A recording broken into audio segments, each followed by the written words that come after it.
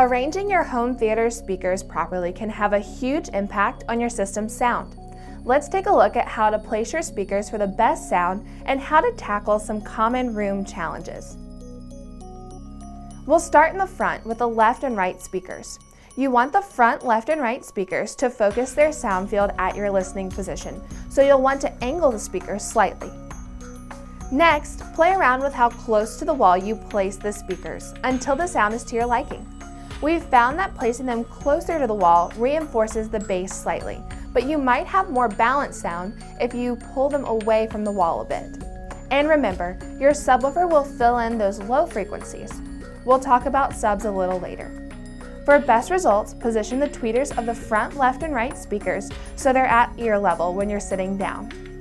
The center channel should be centered above or below the TV. If the speaker ends up lower or higher than your listening position, see if you can tilt it to point directly at you. You can place your surround speakers on stands or mount them to the wall. In a 5.1 setup, the best position for the rear surrounds is to the side of your listening position, pointed directly at you. If side placement won't work, you can place them a few feet behind you and point them forward. For the best sound effects, place them so they are 1 or 2 feet above ear level. A 7.1 setup adds a pair of rear surrounds to the traditional setup. Place one set of speakers to the side and place the other pair behind you. Aim all the speakers at your listening position. Like the surrounds in a 5.1 setup, place the speakers 1 to 2 feet above your ear level for the best sound.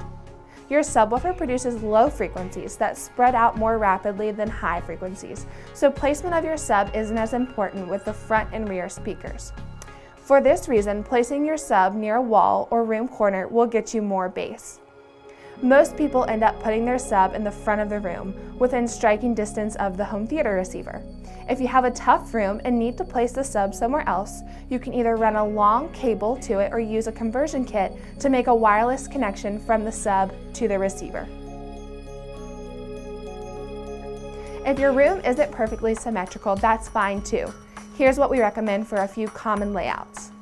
In an L-shaped room, arrange your system according to the 5.1 guidelines. And here's a tip that works in any room. Pull your couch away from the back wall a bit, away from the reflective surface of the wall to help improve sound quality. If your TV occupies a corner of the room, you have a couple of options. If your couch sits along one wall, arrange your surrounds to the sides and angle all speakers towards the centermost listening position. If you have seating along both walls, you may want to consider a soundbar or a 3.1 speaker setup, because the additional seating area will make it difficult to place your satellite speakers. In an open floor plan, finding a place for the rear speakers will be your main challenge. You might be able to put a pair of in-ceiling speakers to function as surrounds. If you do that, place them a couple of feet behind your seating area for exciting overhead effects. If you're not able to use bookshelf speakers or in-ceiling speakers, consider a soundbar or 3.1 setup.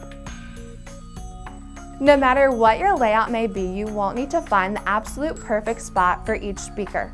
Many home theater receivers offer automatic speaker calibration, which places a microphone in your listening positions and then adjusts speaker timing and EQ to put you in the sweet spot.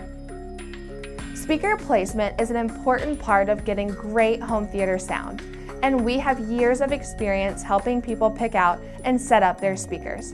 If you have any questions, we're happy to help.